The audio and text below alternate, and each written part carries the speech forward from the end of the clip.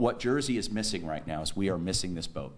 Legal weed advocates pointed out green is the color of money and marijuana. New Jersey could harvest a bumper crop of tax revenues, an estimated $300 million, according to a report prepared by New Jersey Policy Perspective, if it legalized recreational marijuana use and taxed it at 25%. For a state that's suddenly facing a billion-dollar revenue hole. For the economy, for the revenue side of this, Jersey needs to start getting in this game and bring some much-needed revenue in this state without draconian cuts and without increasing new taxes on the populace. We're not interested in growing the industry. We're interested in transitioning the industry from an illegal one to a legal one.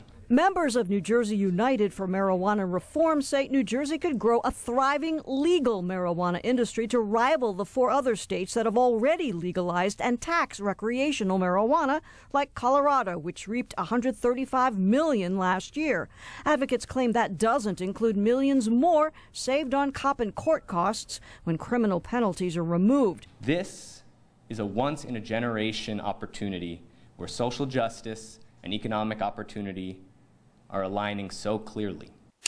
The report estimates about 340,000 New Jersey residents would drop more than $1 billion a year on legal marijuana if merchants charged $350 an ounce. That's comparable to current prices on the street. And it says customers from Pennsylvania and New York would buy legal Jersey weed. The trick is undercutting the illegal market by keeping tax rates low to start. You will get people comfortable participating in the legal market.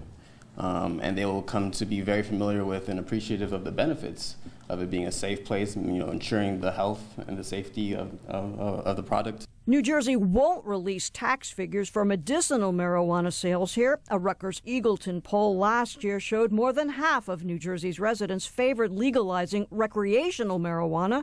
One intransigent roadblock, Governor Christie, who's vowed never to approve it. I don't care about the tax money that may come from it, and I don't care, quite frankly, that people think it's inevitable.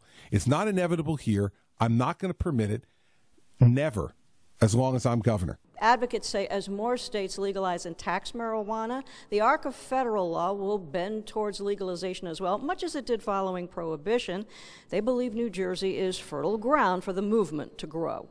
At the State House, I'm Brenda Flanagan, NJTV News.